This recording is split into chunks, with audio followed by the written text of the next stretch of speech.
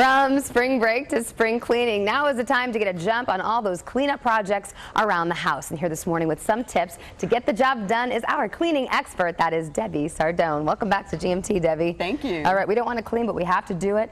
How about we start up ceiling fans? We don't know how to do those. All right, you don't want the globs of dust to fall off onto the floor of the bedspread. Right, so how do we do that? Slip a pillowcase over the blades, slide the dust into the casing, and then clean the blades by hand with a cloth and some all-purpose. That is awesome. Into a pillowcase. Slide it right off. Okay, any other tips for ceiling fans? I see you have a lot of products here. You want to spray the cloth, not the fan, or you'll create muddy drips that'll fall down as well. So spray the cloth and then hand wipe the fan blades and the light fixture. Yeah, those are $2 million tips right there. Okay, the grates on our stove, they're dirty. Yes, and the fastest way to clean this, I love this tip, is to pour 1/4 cup of ammonia inside a Ziploc bag. Okay. And then seal it up.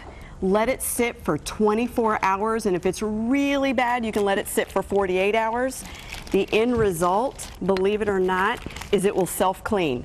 This was absolutely filthy, and this is the cleanest my grates have ever looked. Yeah, these are awesome tips. Okay, now if you have a stinky garbage disposal, the best way to clean the blades is to fill an ice cube tray with some white vinegar, place some lemons in the pockets, freeze it, and then drop 2 or 3 cubes down the drain, run it. It'll clean the blades and help eliminate the odors. Oh my gosh, you just make these lemon cubes, little thing. You've got vinegar and lemon. Very easy, very fast. I've also heard that limes work just as well. How do you think? Either one. It's just that you want it to grind and help clean those blades with the ice cubes. Well, lemons are cheaper, so go with the lemons instead of the limes. Okay, I like that. What else do we have? Okay, if you want to clean the mattress, maybe once a year, use baking soda and your favorite essential oil. Mix it up in about a cup or 2, sprinkle it all over the mattress pad, and then suck it all up with a vacuum and attachment. And that helps, if you leave it for about 2 or 3 hours, it helps soak up body oils, sweat, dead skin cells, and then you vacuum it all up a couple of hours later. That's awesome. And so why not choose lavender if it's for a mattress so that you get a really good night's sleep? Smells nice. All right, that's $1 million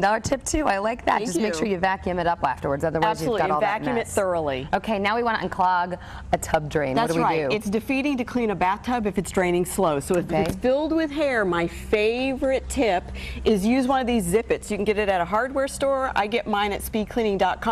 Run it down the drain, pull it out, it's full of hair, and throw it away. Okay. Then you can clean the bathtub. Okay, so you need to get all of that hair and stuff out of there first. Absolutely. Keep 2 or 3 on hand, because once or twice a year you're going to need it if you have people or dogs with long hair that use that bathtub. Or both. Okay, but how about that hard water ring in the toilet bowl? That is lime scale, it's hard water, it's that nasty gray ring, and it seems like no amount of scrubbing will get it out. You need a pumice stone. You can get these at any hardware store. They're very cheap. You scrub on that ring and it will come right out like nothing you've ever seen. Okay, so a pumice stone, as easy as that. Can this be used at other places around the house? Really just inside the toilet bowl or wherever you have heavy hard water buildup and you have plenty of water. Okay, let's go where all of our hands and fingers go, which is all of this stuff. We've got light switches, remotes, keyboards, and alike. How can we disinfect and make sure that we're not spreading germs at this time of year? After the flu season, you need to remember during spring cleaning to wipe down those light switch plates,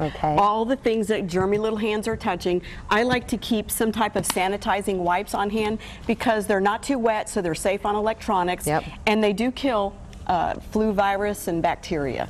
So just wipe everything down wherever germy little hands have been touching. Okay, you should always have these on hand no matter what, because we're kind of germy 24/7. And they work really well. And 65 days a year. Debbie, all good advice helping us do spring cleanings, and you can find more tips and check out more on Debbie's website at speedcleaning.com.